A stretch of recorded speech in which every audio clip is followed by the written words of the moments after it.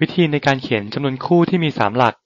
จากตัวเลข0 1 2 3 4 5โดยที่หลักร้อยและหลักหน่วยเป็นตัวเลขที่แตกต่างกันและมีค่าไม่น้อยกว่า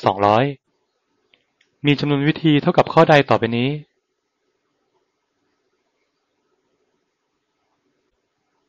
น้องก็มาวาดรูปกันก่อนนะครับ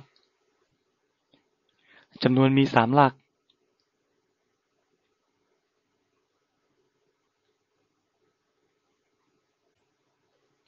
เป็นจำนวนคู่ดังนั้นหลักหน่วยเลขที่เป็นไปได้ก็คือ0 2 4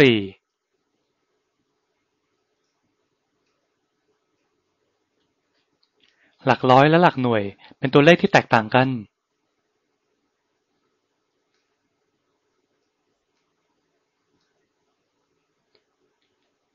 จำนวนนี้มีค่าไม่น้อยกว่า200ดังนั้นหลักร้อยเลขที่เป็นไปได้ก็คือ2 3 4 5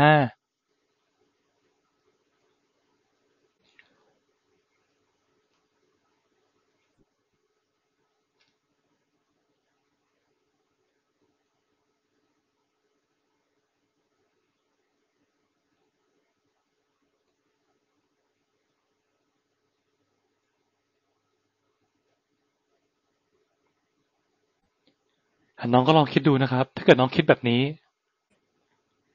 หลักหน่วยมีให้เลือกก็คือ0 2 4ดังนั้นก็จะเลือกได้3วิธีงานยังไม่จบนะครับก็คูณต่อน้องมาดูที่หลักร้อยนะครับพี่ถามน้องนะครับว่าน้องจะเลือกได้กี่วิธี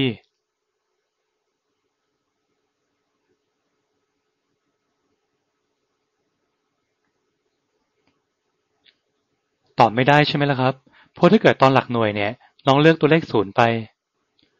หลักร้อยห้ามซ้ำกับหลักหน่วย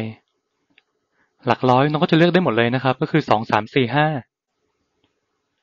ก็คือเลือกได้4วิธีแต่ถ้าเกิดหลักหน่วยเนี่ยน้องเกิดเลือก2หรือ4ไปหลักร้อยห้ามซ้ำกับหลักหน่วย2หรือ4หลักหน่วยเลือกไปแล้ว1ตัวดังนั้นหลักร้อย2หรือ4ก็ต้องเหลือให้น้องเลือกได้แค่เพียงตัวเดียวนะครับดังนั้นน้องจะเลือกได้1ตัว2ตัว3ตัวก็คือ3วิธีนะครับดังนั้นนะครับน้องถ้าเกิดน้องคิดแบบนี้น้องก็จะไม่รู้ว่าหลักร้อยเนี่ยจะเลือกได้กี่วิธีกันแน่ดังนั้นการจะทำโจทย์ลักษณะนี้น้องก็ต้องแบ่งกรณีนะครับกรณีแรกนะครับก็คือกรณีที่หลักหน่วยเป็นเลข0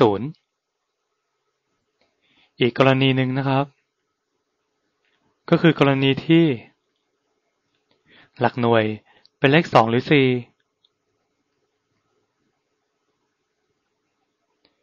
น้องมาดูกรณีที่หลักหน่วยเป็นเลข0ก่อนนะครับหลักหน่วยน้องก็จะเลือก0ได้เพียงตัวเดียวดังนั้นน้องก็จะเลือกได้1วิธีงานยังไม่จบนะครับก็คูณต่อน้องก็มาดูที่หลักร้อยนะครับหลักร้อยไม่ซ้ำกับหลักหน่วยหลักหน่วยเป็น0นะครับดังนั้นหลักร้อย2 3 4 5จะเป็นได้หมดเลยหลักร้อยน้องจึงเลือกได้4วิธีนะครับงานยังไม่จบนะครับก็คูณต่อน้องก็มาดูที่หลัก10นะครับหลัก10เป็นเลขอะไรก็ได้ตั้งแต่0 ถึง 5 0 ถึง 5มี6ตัวน้องก็จะเลือกได้6วิธีนะครับ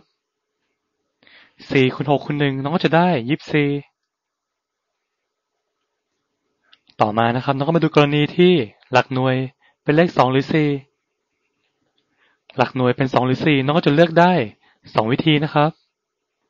งานยังไม่จบนะครับก็คูณต่อมานะครับน้องก็มาดูที่หลักร้อยหลักร้อยไม่ซ้ำกันกับหลักหน่วย2หรือ4หลักหน่วยเลือกไปแล้ว1ตัวดังนั้นหลักร้อย2หรือ4น้องจะเหลือให้เลือกแค่เพียงตัวเดียวนะครับ1ตัว2ตัว3ตัวหลักร้อยน้องก็จะเลือกได้3วิธีซึ่งงานยังไม่จบนะครับก็คูณต่อหลัก10เป็นเลขอะไรก็ได้นะครับตั้งแต่0 ถึง 5 0 ถึง 5 6ตัวนะครับน้องก็จะเลือกได้6วิธี6 คูณ 2ได้12 12 คูณ 3ได้36ซึ่งน้องก็จำไว้เลยนะครับภายในกรณีเดียวกันเนี่ยจำนวนวิธีให้เอามาคูณกันแต่ถ้าเกิดระหว่างกรณีเนี่ย จำนวนวิธีให้เอามาบวกกันนะครับดังนั้นนะครับ24บวก36น้องก็จะได้60นะครับ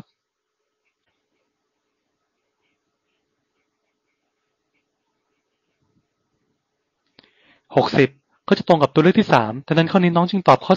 3โอเคนะครับ